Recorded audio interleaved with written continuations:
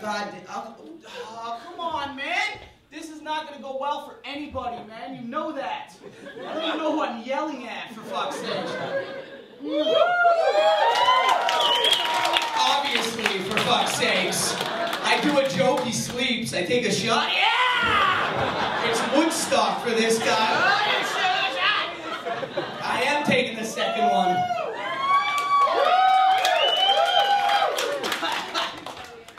You know when you got that? When you take a shot, you get that stomp, that mule kick. You go, okay, it's time to live a little.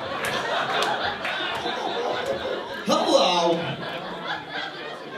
Is that Jack? Jess? Is that Jack? Oh, why? Why would you do that to me? You know how the fuck I am.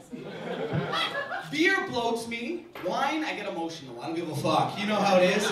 You drink wine, you go home early, you start listening to Adele, you're a Motorcon youth supposed to do. You know that. You start watching Susan Boyle videos when she was on X Factor, crying when Simon approved her. You're like, oh, I love this bitch. Text message girlfriends that you had 10 years ago. It's the weirdest shit ever. Let's give it another chance. How the fuck did you get my number? iCloud. I don't know. Shut up. Shut up. Technology's picking up.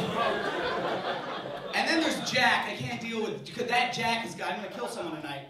That's what's gonna happen. We're fighting. Me and you are gonna be a team and fight. We're gonna fight. I can't, Jack is the worst. I got kicked out of a bar one time. I was drinking so much Jack and I had my feet like this on a thing. And the bouncer came. He was a CFL bouncer. So off the top, in my head, I was like, fuck this guy. It was his off job, right? Or what, off-season job. So I was like, fuck this guy. I can do whatever I want, right? So he comes and kicks my legs off. And he goes, yo, get your fucking feet off the table. So this guy had like a foot on me, 150 pounds. At least. Don't ever do this when a guy out-heights and outweighs you like that. Never go like this.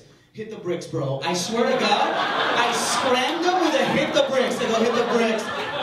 I went, fuck you and your 3-down bullshit. That's what I said. It was a CFL joke.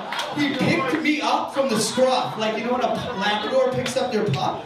And my legs were dangling like a Jeff Dunham puppet. And threw me and then popped me under the arms. He popped me and carried me out like a baby when they shit their pants.